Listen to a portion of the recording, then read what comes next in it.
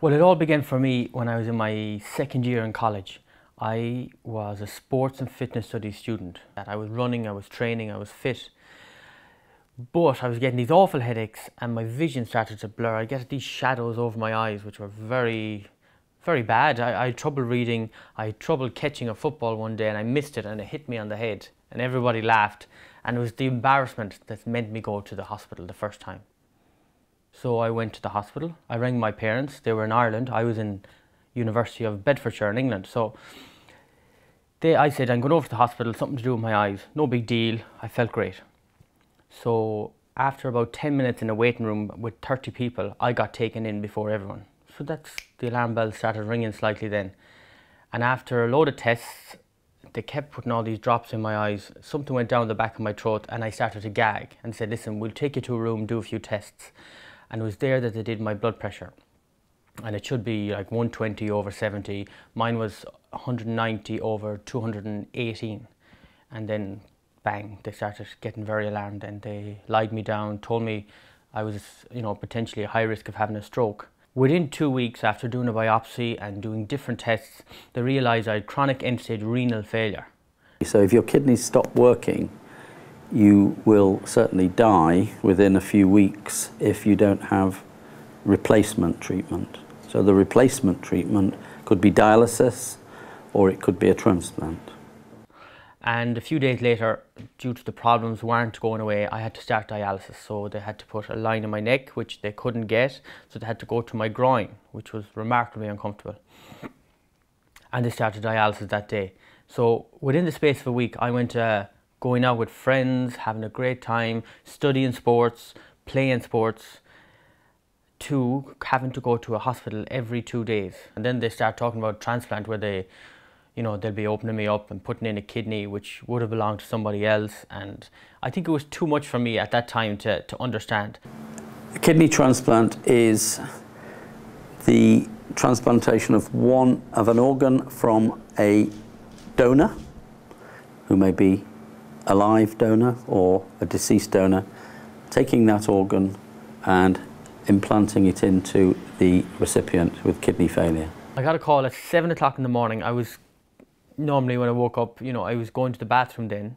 I had to go to the bathroom. The phone came in and said, hello, this is the transplant coordinator. I said, hold on a minute. And I just handed the phone to my father, who was close by. And I went to the toilet and he came rushing in. It's the transplant, we're ready to go. They want you up there immediately. And I packed up my few things and we rushed to Dublin. We had a Garda escort right through Dublin city, which was, it was an amazing thing to see. So I was all very excited about it. It was a very exciting time. So when you wake up, I have a line here, a drip here, a drip here, and I have, of course, the catheter, which was, to me, the worst thing imaginable. I found the first few days very difficult because you are in pain. You have a morphine drip, which my finger just went like this. It only went off every 7 or 8 minutes, but I wasn't taking any chances. It was just going all the time.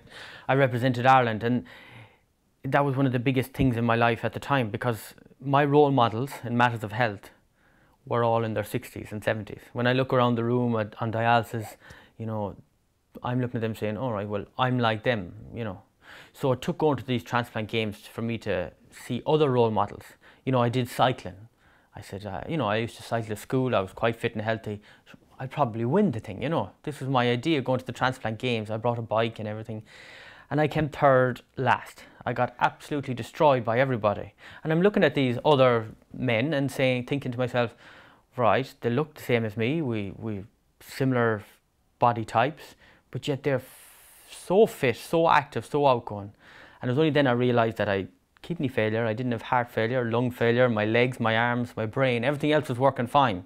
So I wasn't sick, I had a health issue. And then after the first year, a few results weren't going well. And then 3 months' time I went back and they were kind of a bit worse and a bit worse. If the kidney fails, there are two main causes. One is rejection, and this is when the body rejects the organ because it's not the same tissue type as they are. And that's been the huge challenge in transplantation, is to understand and treat rejection.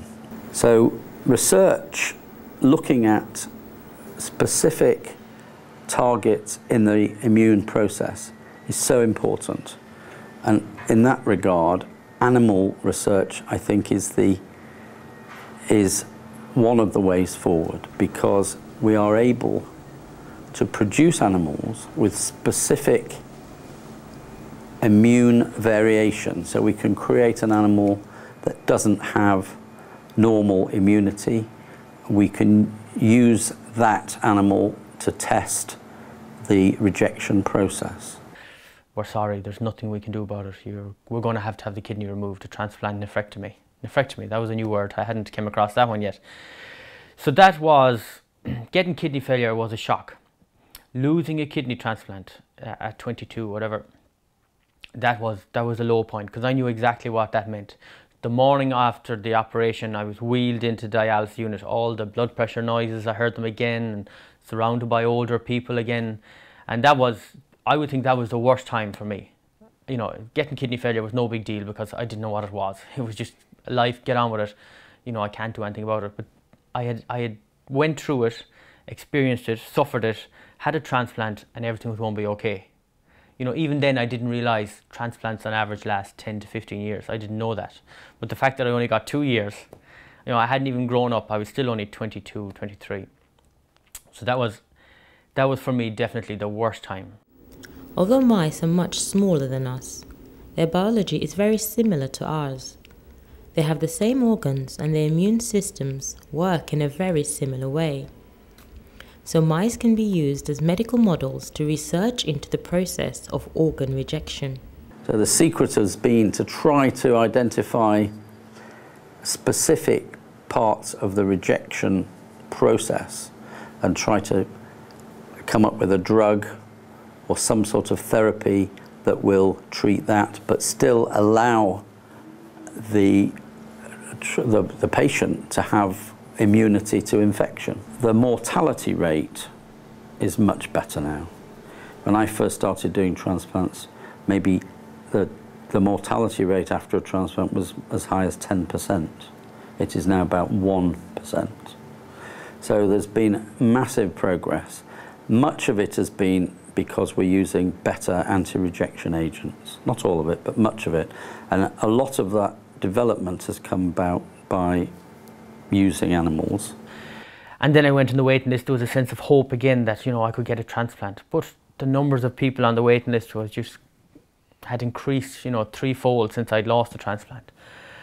And I was spending all my time, every 2 days, on dialysis. And, you know, I had changed my mindset. I was kind of very positive. That was life. That was normal. You know, if ever I get a transplant, it'll become extraordinary.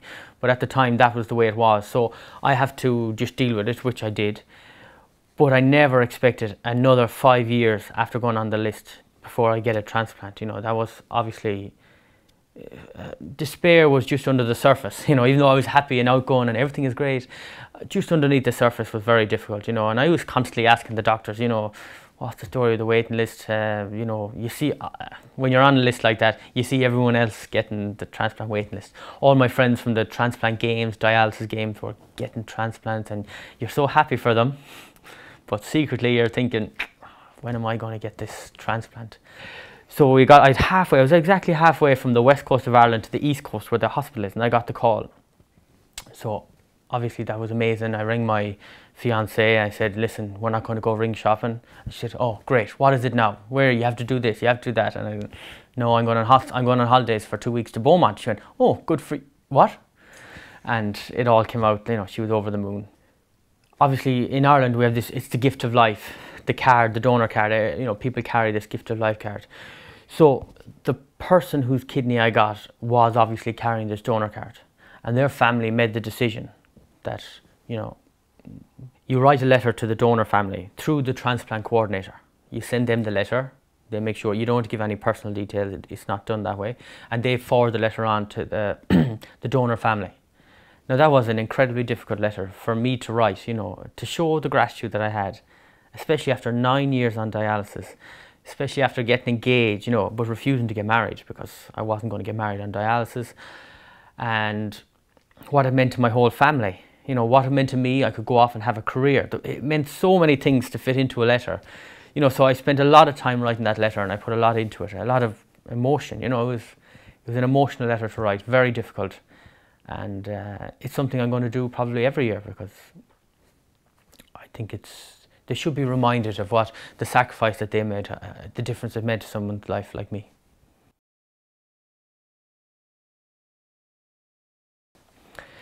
It's been over 2 years since I had the transplant.